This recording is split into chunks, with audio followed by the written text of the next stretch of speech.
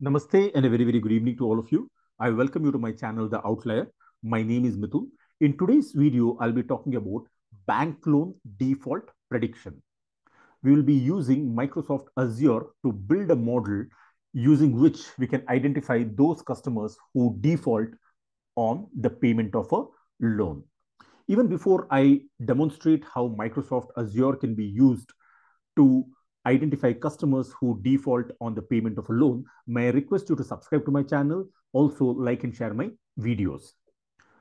Let me begin by introducing the data set to you. The data set, as you can see here, is in spreadsheet. I've got customer ID.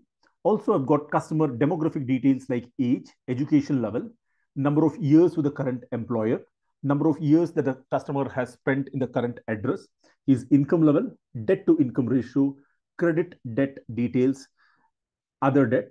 And the last variable is historically whether he has defaulted or not. The number 1 basically indicates that the first customer has defaulted. The number 0 indicates that the customer has not defaulted. Using this data set, we will be building a prediction model. Let me come back to Azure.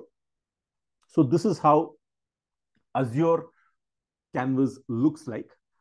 The first thing that I need to do is import this particular data set. Since I already have this data set ready here, all that I need to do is drag and drop this particular data set to the canvas on the right-hand side.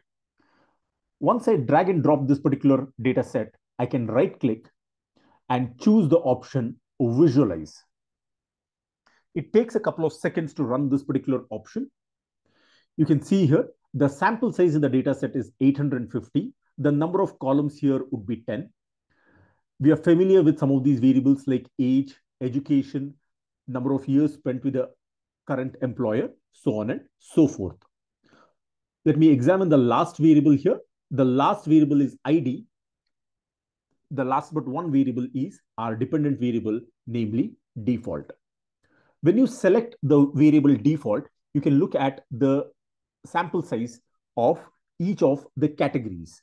For example, when you look at 0, we have around 500 cases who are non-defaulters, and roughly we have around 183 cases who have defaulted.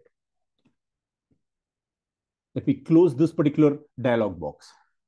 Now that we have imported the data set, what we are going to do is we are going to feed this into another node, which will allow us to select the desired columns that we will be using in the data set. In the search button, what I'm going to type here is select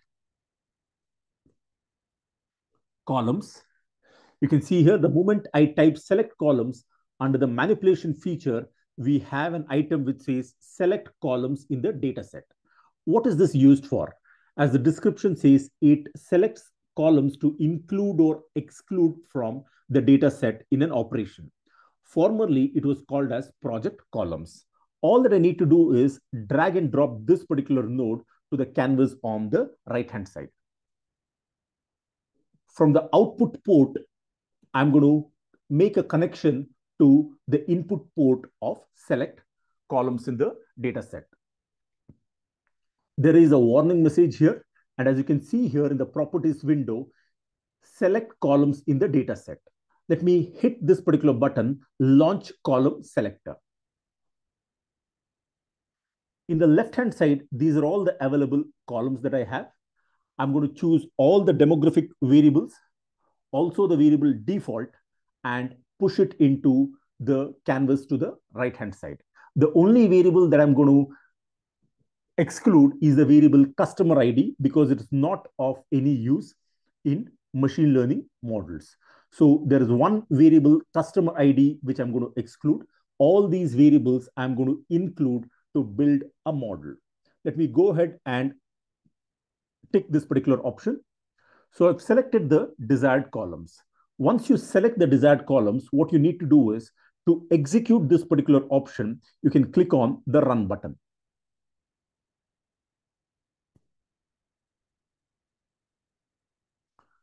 So this particular option has run successfully. What is the third step?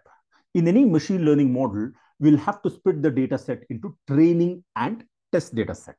To split the data set as training and test, I'm going to use a feature which is called as split data. The moment I type split in the search button, you can see here there's a feature which is called as split data. I can drag this and drop it in the canvas to the right-hand side. What I'm going to do here is I'm going to establish a connection from the previous node to split data. As you can see here, the numbers 1 and the numbers 2 here, these ports will generate the training data set as well as the test data set.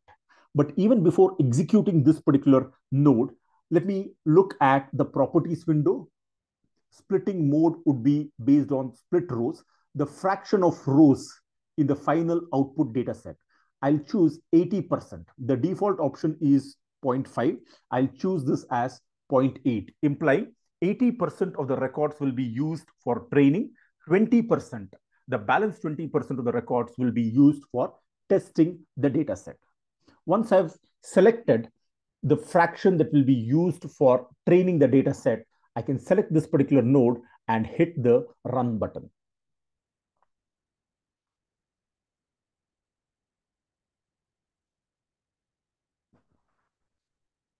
Fine, we have run this particular option successfully. What's the next step? The next step would be to identify which are the variables which have the highest predictive power.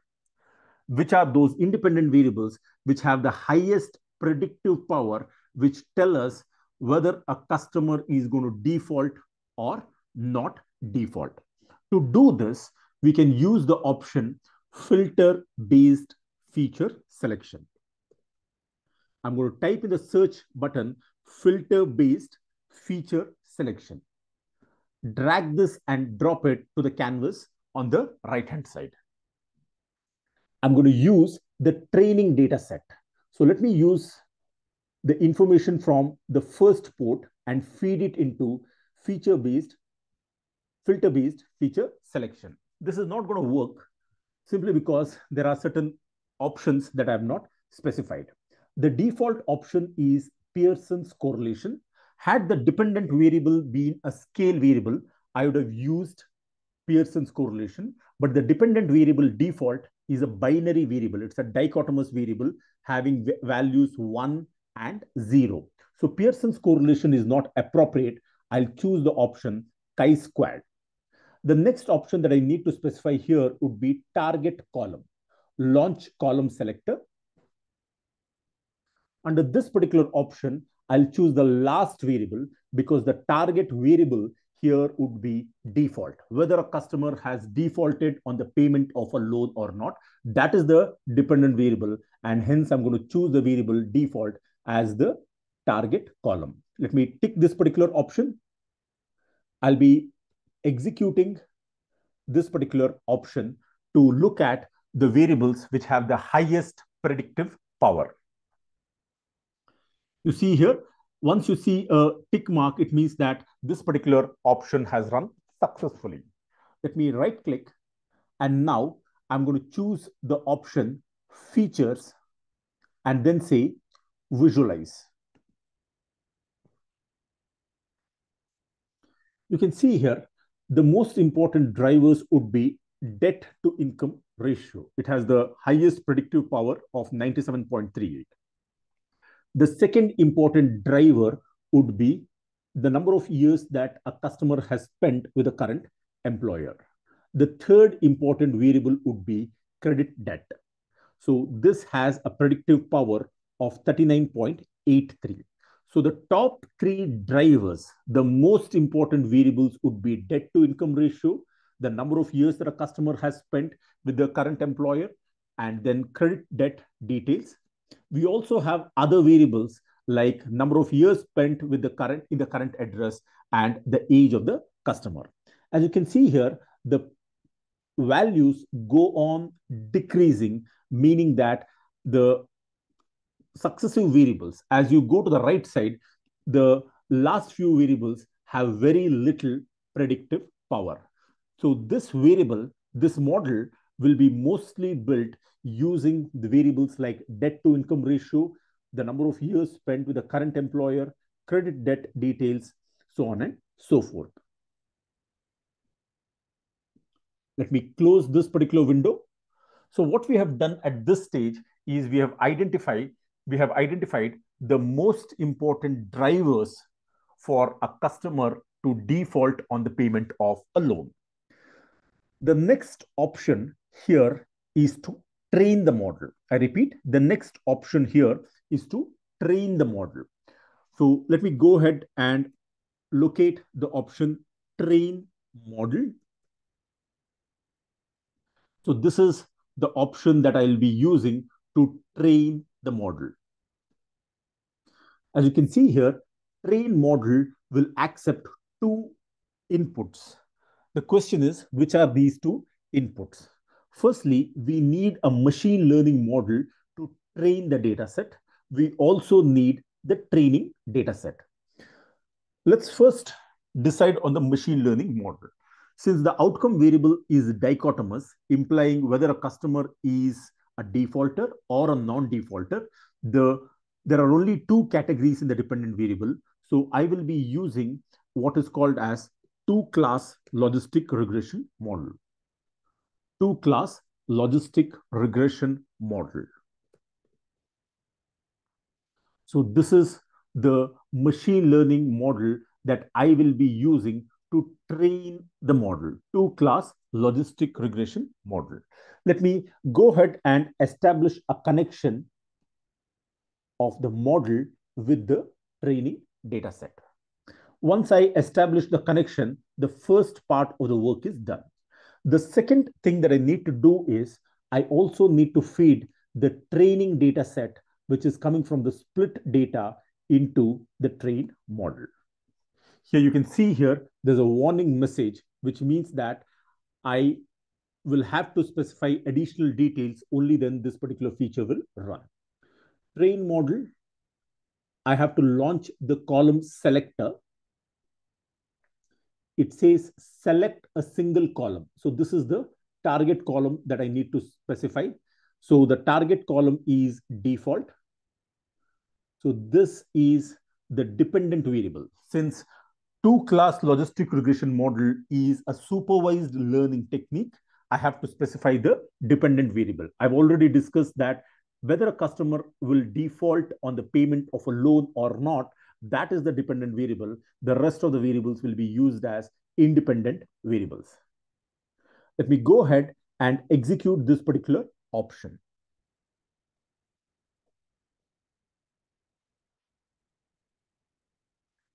It looks like the model has run successfully. At this stage, what do we have? We have split the data set. 80% has gone into training, 20% has gone into test. We've used the two-class logistic regression model to train our machine learning model. What is the next step? The next step would be to score the machine learning model on the test data set. Let me choose the option score. Once we choose the option score, then we can drag this and drop it under the score model. We can drag and drop the score model option to the canvas on the right side. Now, there are two input items that it expects. The first is the trained model. So this is where we have trained the model. I'll be establishing a connection between trained model and score model. The second thing that I need to do is I need to tell Azure which is the data set that it has to use to score the model. So this is where the test data set, which we have so far not used under the split data, will come into picture. So there are two things. One is train the model, and then once you train the model, you'll be applying that on the fresh data set. You'll be scoring it on the 20% of the data set. Let me go ahead and execute this particular feature.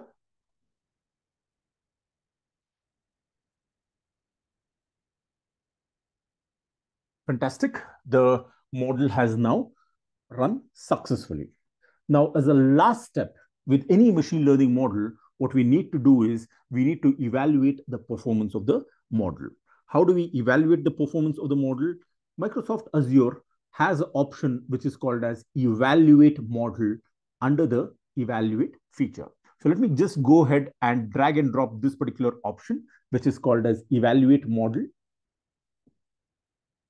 I'll be establishing a connection between score model and evaluate model. I'll have to run this particular option.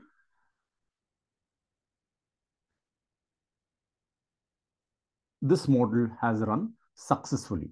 Right click on this particular option and then you can see visualize. This particular option is what I'll be choosing to see the output of evaluation. Fine. In the output window, what you can see here is what is called as ROC curve. This is what is called as ROC. Now, ROC basically stands for receiver operating characteristic curve. Let us look at the area under the curve. When I look at the area under the curve, AUC, it is 0.79, roughly 80%. AUC lies between 0 and 1. If the AUC value is close to 1, if the AUC is greater than 0.7, we can go ahead and say that our model is good. On the other hand, if the AUC value is below 0.5, it means that our model is not good. Since we are getting a high AUC of 0.8, we can go ahead and say that our model fits the data well and our model is also generating good level of prediction. To the left side, you can see the total number of positives, the total number of false negatives, the total number of false positives, the total number of true negatives, positive label. This is just giving you the coding for positive label as well as the negative label, that is 1 and 0. But what is really important is true positive, false negative, false positive, true negative. It is just identifying the number of cases which have been identified here. What I would like to look at is basically the accuracy measure. The accuracy measure is 74%, which is again a good sign. Accuracy always lies between 0 and 1. Usually, if the accuracy level is greater than 0.7, it means that the model is usable. The model is a good model. On the other hand, if the accuracy level is less than 0.7, we need to build an alternative model, or we need to go back, prepare the data set and rebuild the model. Next, we have what is called as precision. Precision is a very, very important metric. If you look at any blog, it says that precision is calculated using a simple formula, true positives divided by true positives plus false positives. So true positives will be in the numerator divided by true positives plus false positives. Now, precision tells me what? Precision tells me out of all the predictions, out of all the predicted defaulters, how many actually defaulted. I repeat, out of all the predicted defaulters, how many actually defaulted. High precision is an indication that we have low false positive rate. I repeat, high precision is always an indication of low false positive rate. Here, the precision value that I'm getting is 0.62, which is a good sign. However, I would have liked had the precision value been greater than 0.7. Let's look at the recall value. The recall value is very, very poor here. The recall value again should be greater than 0.7. What exactly is recall? When we speak about recall, it measures the model's ability to detect the positive samples. I repeat, it measures the model's ability to detect the positive samples. How do we calculate recall? Recall is simply the ratio between true positives to that of the sum of true positives and false negatives. So in the numerator, you have true positives, and in the denominator, you have the sum of true positives and false negatives. A high recall value indicates that higher the recall, more the positive samples detected. I repeat, higher the recall, more the positive samples detected. Lower the recall, fewer the positive samples detected. Finally, we have what is called as the F1 score, which is simply a harmonic mean between recall and precision value. I repeat, F1 score is simply a harmonic mean between the precision and the recall value. You can take a look at the true positives, false negatives, false positives, as well as true negative. Azure prints a lot of details. If you want, you can look at each decile and the number of positive samples, negative samples, so on and so forth. You can also take a look at the threshold value. Now, if you increase the threshold here, you can see here what happens to the accuracy level.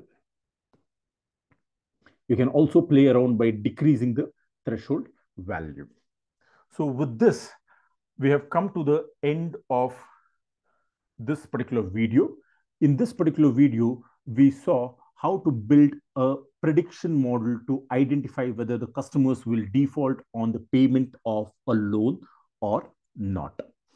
We used two-class logistic regression model. We split the data set into training and testing. We trained the model and we applied it on 20% testing data set. Additionally, if you recall, we were also able to identify which are those variables which have a high predictive power. With this, I've come to the end of today's video. Thank you very much for watching this video. Have a great day.